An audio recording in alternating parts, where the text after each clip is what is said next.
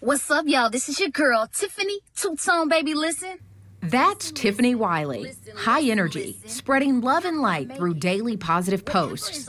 When I get up in the morning, I get hype, you know, I'm like, yo, what's up, y'all, you know, and try to get people ready for the day. Let's go be great today, you know.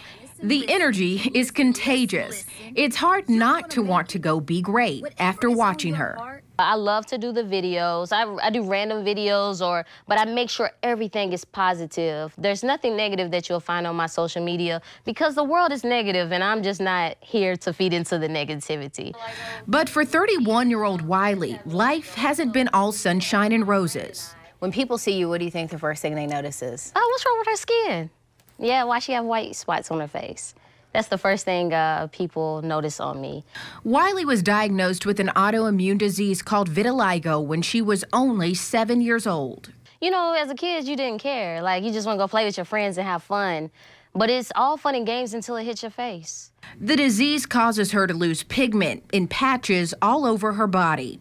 Tough stuff for a kid, especially when people think it's contagious. And around 10 years old is when it hit my face. And I got bullied. I had a ton of stares, talked about. Yeah, it was just a lot of avoidance, but definitely a lot of stares. Wiley chose not to seek treatment for her vitiligo, but she still had a hard time accepting her differences. I used to wear makeup to cover up my skin as a kid. After I got bullied, I wore that makeup all the way up until I was 17 years old, and I finally realized that I said, hey, I love myself, and I ain't wearing this makeup no more. I love myself no matter what. I am great. I am great. And that self-love is what prompted Wiley to become a motivational speaker and eventually start the I Am Great movement. I am great. I started this movement 4 years ago. I literally just had an anniversary for it.